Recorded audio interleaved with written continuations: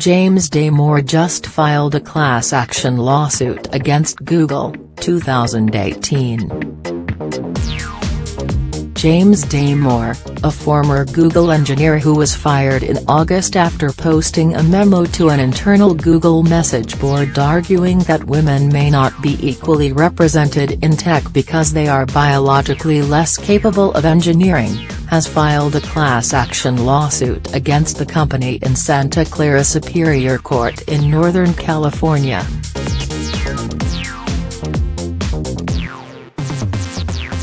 His claims, that Google unfairly discriminates against white men whose political views are unpopular with its executives.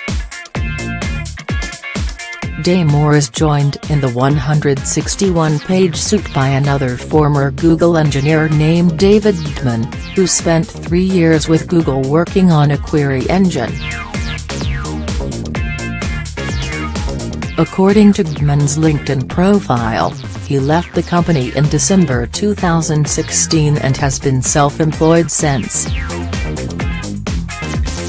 The lawsuit, filed by Dillon Law Group, says it aims to represent all employees of Google who've been discriminated against due to their perceived conservative political views by Google, due to their male gender by Google and due to their Caucasian race by Google. More specifically, it accuses Google of singling out, mistreating and systematically punishing and terminating employees who expressed views deviating from the majority view at Google on political subjects raised in the workplace and relevant to Google's employment policies and its business, such as diversity hiring policies, bias sensitivity or social justice and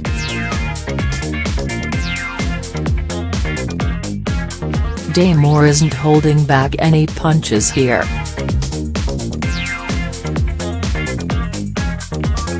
According to his filing, Google employs illegal hiring quotas to fill its desired percentages of women and favored minority candidates, and openly shames managers of business units who fail to meet their quotas in the process, openly denigrating male and Caucasian employees as less favored than others.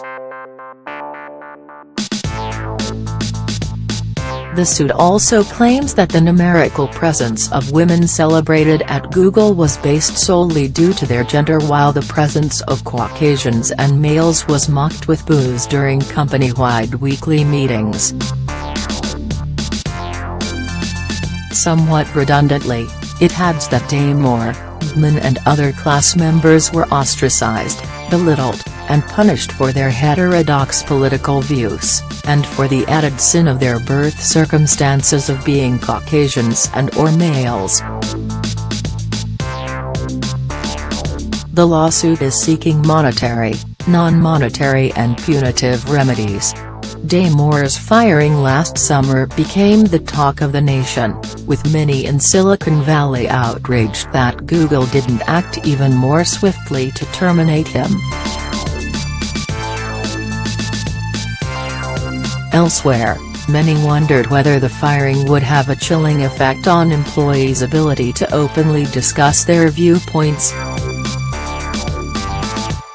Google said it fired Damore for violating its code of conduct and advancing harmful gender stereotypes in our workplace. Damore meanwhile began a kind of press tour, denouncing the company for being close-minded and worse. In an interview with CNBC, for example, he compared being a conservative at Google to being gay in the 1950s. In a press conference this afternoon, Damore's attorney, Harmeet Dillon, a California representative for the Republican National Committee, elaborated more on the very lengthy complaint and argued that her current clients are far from alone. In fact, she said she spoke with dozens of employees at Google to formulate the lawsuit and that she expects there will be future lawsuits to explore, as well.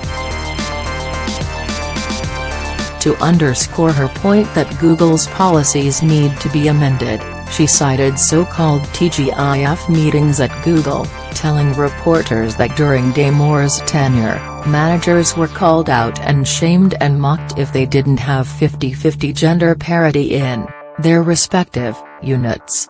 She called the goal fair but asked, rhetorically, "How do you get there?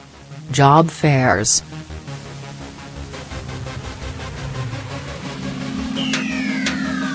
Making yourself more attractive.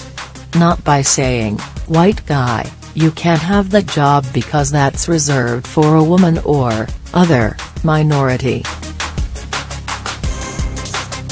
Asked separately who is financing the suit, Dillon told us in an email earlier today that nobody but my law firm is financing the lawsuit at this time. "We may choose to seek funding in the future, but neither Peter Thiel, I have been asked by others, or anyone else is involved besides my clients and my firm." Thiel, the billionaire investor, famously financed multiple lawsuits against Gawker Media. The new suit isn't the only one Google is having to defend itself against.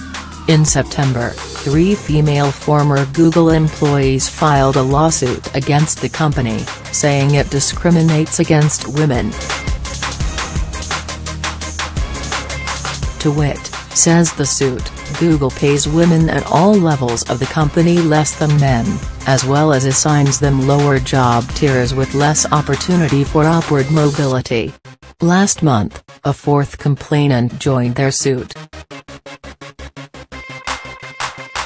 The Labor Department is separately investigating systemic pay discrimination at Google. The company says it hasn't found a pay gap in its own analysis. You can read the lawsuit filed by Damore and Hubothus here.